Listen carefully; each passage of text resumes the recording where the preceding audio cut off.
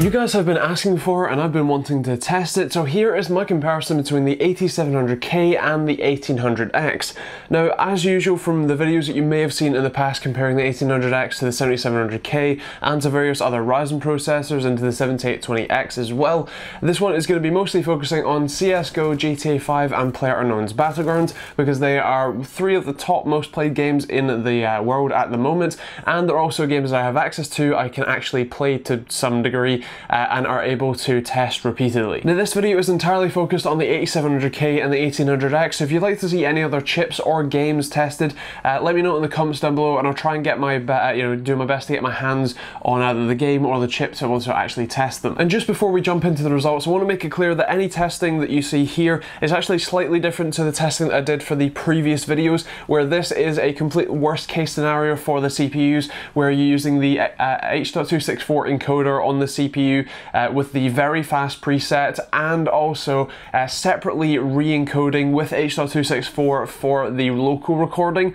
and that one is on the indistinguishable quality settings. So really kind of worst case scenario where you really want the best quality possible for both your local recording and to go streaming as well. It's also 6000 kilobits per second and a 60 FPS 1080p stream, so hopefully this is, as you can see, the worst case scenario, and it really does kind of bring out the best and the worst of both of the chips. So with that said, let's take a look at the graphs for the performance in both standard and streaming, the difference and the percentage differences as well. Starting off with CSGO, the biggest thing you'll notice here is the massive difference between the 1800X and the 8700K on the normal benchmarks. The performance difference lost anyway, at least in terms of percentages, isn't too big of a gap, although when you're talking about, you know, losing 40% of your FPS, that is fairly significant. Although the difference between the 8700K and the 1800X here, I just don't know if you'd really notice the difference between 240 and 290 FPS even on just normal settings and, you know, not streaming.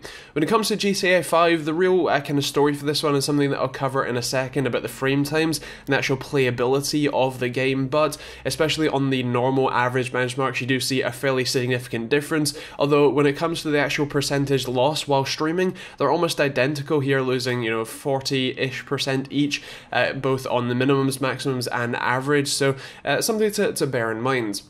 When it comes to Clairedonze Battlegrounds, the numbers here are again almost identical, both in terms of the performance loss and actually in terms of the just general performance. On the normal numbers, you're looking at about a 10 FPS difference, and while streaming, you're only looking at about a 7 FPS difference, so you're not actually losing that much. It does seem like Battlegrounds is a more GPU heavy game, so that's not too much of an issue, but it's something to bear in mind if you are planning on streaming some nice pub. And of course, this trend carries on for the maximums too. Now, what really surprised me here is how well the 8700K did, considering its 2 less cores, but I also do want to make it clear that these numbers that you just saw aren't necessarily the entire picture.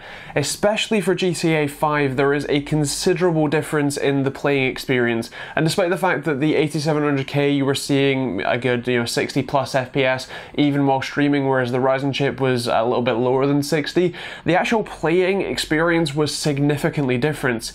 Here's the graph for the 1800X, and as you can see from these are just the frame times, so this is how long each frame took to render. So if you can see here, it's a fairly standard graph. There's a few spikes, nothing more than about 120 milliseconds, which is still very high for a frame, but it's not, a full second or anything crazy.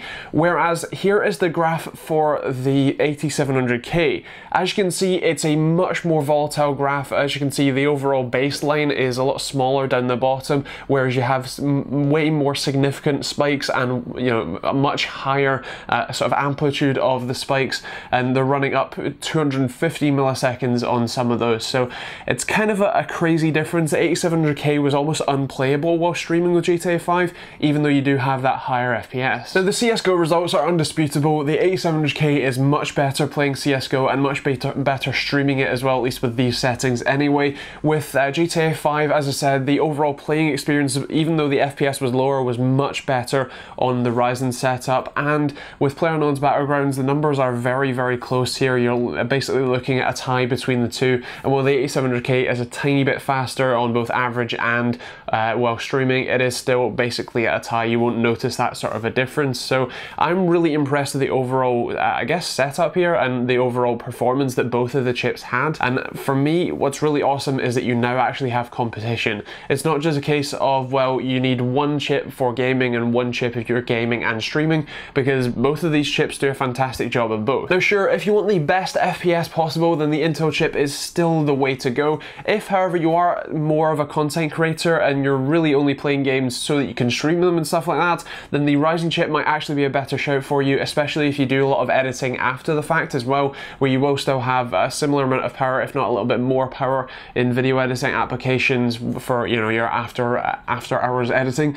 But otherwise, it is still really nice, as I said, just have competition, to be able to pick either of these chips and be genuinely happy with the experience of them. So for me, I'm just, you know, really happy. So there you have it. That's my thoughts, that's the results, and that's pretty much it. If you've got any thoughts on the video, on the tests, or on the chips themselves, let me know in the comments down below. I'd love to have a conversation with you about them. So as I said, feel free to leave a comment down there. Also, if you want to check out the price for these chips, or you know, when and where you watch this, take a look at the links in the description down below. And also, if you're planning on well, just watching these videos regularly, feel free to subscribe. It also helps massively if you use the Amazon and Overclockers UK affiliate links in the description down below. They do genuinely help me out, and they support me making these videos on a Monday, Wednesday and Friday basis. So if you could use those, that'd be fantastic. There's also some other ways to support me in the description down below. If you do want to keep seeing these videos coming, there will be some other ones over there for you. And otherwise, that's pretty much it. I hope you enjoyed it, and we'll see you all in the next video.